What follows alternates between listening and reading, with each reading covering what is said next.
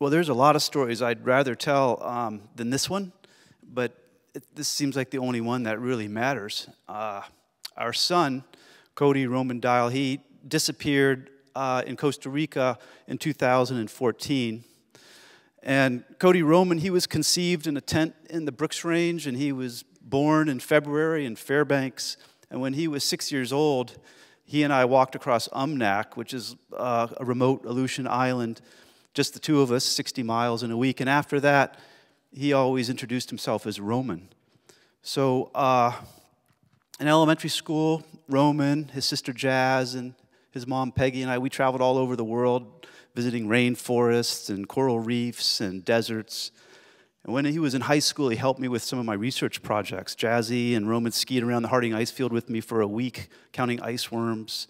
He took 2 months off of school and went to Borneo and helped me in the rainforest canopy. In high school and college, we did pack rafting all over the state. We pack rafted in Malaysia, Australia. We even did the Grand Canyon together. And in fact, the last time that I saw him, we met down in Mexico with a bunch of friends and pack rafted these waterfalls down there. And he was starting this 7-month trip through Latin America. So on his trip, he would email us, and he'd tell us about watching monarch butterflies in the Sierra Madre, or sea turtles on the Pacific, swimming with whale sharks in the Caribbean. And he got down to Guatemala, and he wrote me this email, and he said, Dad, I'm going to do this 200-kilometer, 10-day solo walk along the border of Mexico and Guatemala to visit these Mayan ruins.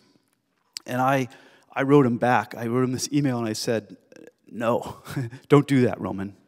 That sounds too dangerous. But I didn't send that email. I deleted it. And I wrote him, I said, well, be careful with the machete and watch out for snakes. So he did that trip, and he wrote another email about it. It was like 6,000 words long. It was an amazing story, and I liked it so much I sent it to all of my friends who'd seen Roman grow up. And it kind of set this pattern for what he would do for the rest of his trip. He would write us an email and say, here's what I'm going to do. And he'd say, I got back, and I'll write you more tomorrow. And then he'd write this really great story about his adventures. After about 7 months, he wrote me from Costa Rica and asked about maps. He wanted to know if I knew where he could get some topo maps. And I said, yeah, maybe, yeah, here, try this. And then I took off on my own trip to the Talkeetnas to go pack rafting, and then I came back and we went dip netting on the Kenai. And I checked my phone and I didn't see anything. Just that thread about the maps. And Peggy and I were coming back from the Kenai, and we stopped to do some grocery shopping, and we were talking about, why haven't we heard from Roman? And she's like, God, I feel really nauseous. So we went home, and I dove into these emails that had been collecting, and I went to that thread. Buried in that thread about topo maps was this email from Roman, and he said, hey, I'm going into Corcovado National Park, which is the biggest wilderness area in Costa Rica. I'm going into Corcovado by myself for 5 days, and I'm going to bushwhack because I don't want to hire a guide. I don't have enough money to hire a guide.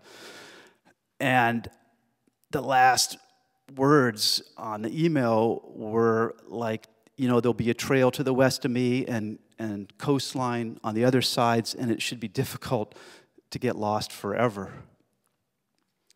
And the email was 2 weeks old, and he was 10 days overdue. And I immediately called the American Embassy in Costa Rica, and I emailed Corcovado National Park, and I asked my friend Ty Verzoni to drop everything, to drop his job, drop his wife, and leave his 2-month-old baby and come with me to Costa Rica to look for my son. So we flew down there, and I thought we'd just be there for 10 days, and I ended up staying 40 days. And when we got there, the very first night, Ty and I walked through the town, and I found the hostel where Roman had stayed, and he had his yellow bag was there that he'd left behind, the things he didn't need for the jungle. And a few days later, Ty found some miners who had encountered Roman on this illegal mining trail in the jungle, cooking breakfast on this like jet boil stove.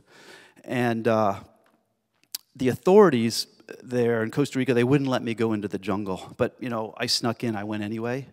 And it was really hot and humid, and it rained, and it felt dangerous. One time, Ty stepped over a log on the trail. It was about this high, and coiled up on the log was this green viper. And Ty had stepped like right over it and didn't see it. And Ty went back to his family, and some other friends, Brad Micklejohn and Todd Tumalo, they came down to help me. And there were like, you know, more snakes, you know. Todd pretty much just about walked into a viper hanging in a bush. And other friends came down, they didn't really know what they were getting into, and we would rappel down into these green slot canyons that would flash flood, because I thought maybe Roman had slipped into one of these inaccessible places. One night there was a horrible rainstorm, and this tree came down. It was like a 150-foot tree, and it landed just a few yards away from one of our tents with 3 people inside, and it felt really dangerous.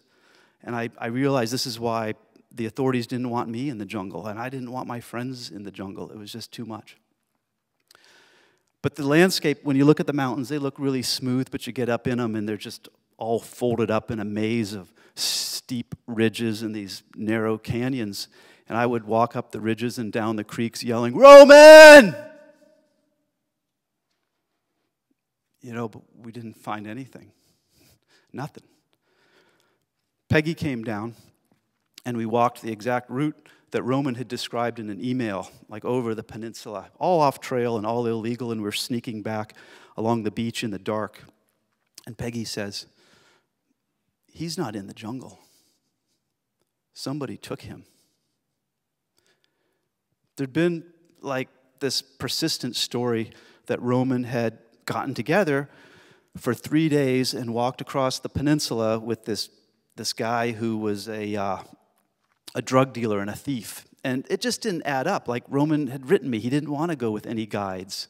And he was doing his own thing, and I'd already met these miners who, you know, said, "Hey, I saw Roman over here," and I couldn't figure out why would Roman be over there. And at this point, I had to get an American investigator involved. I needed somebody who could speak Spanish and push buttons and find answers.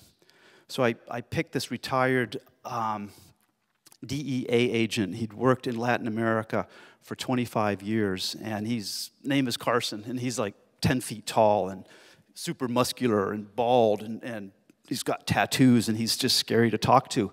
And he was the kind of guy that could sniff out criminals and get them to talk. So I spent 7 weeks with Carson last year, 7 weeks down there sitting down with these suspects, these people who probably killed our son, had a beer with them, offered them reward money, pretended like I didn't know they were involved to try to get them to help find our son's body, because without the body in Costa Rica, there's really no case.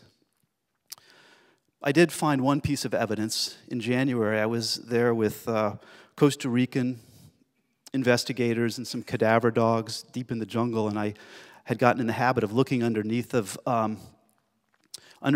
miners' tarps and in their tents and things to see if I could find anything of Romans, and there was a foam pad, a little piece of a foam pad that I'd given him when we'd been pack rafting in Mexico, and I was like, holy cow, that's the first thing I found. And it turns out that the miner who was mining right next to this tarp, he had lived with the mother of our primary suspect. But that's the only piece of evidence that we've had. It took a whole year to get this case elevated from a missing persons to a homicide. It could be another year before they arrest anybody as a suspect, but I don't know, it may be never. And I'm tired, really. I'm exhausted going down there. I've spent, 6 months of the last year and a half searching. And the bummer is that I don't want to go down anymore. But if I don't go down, if I'm not present, then nothing really happens. So that's all I got to say.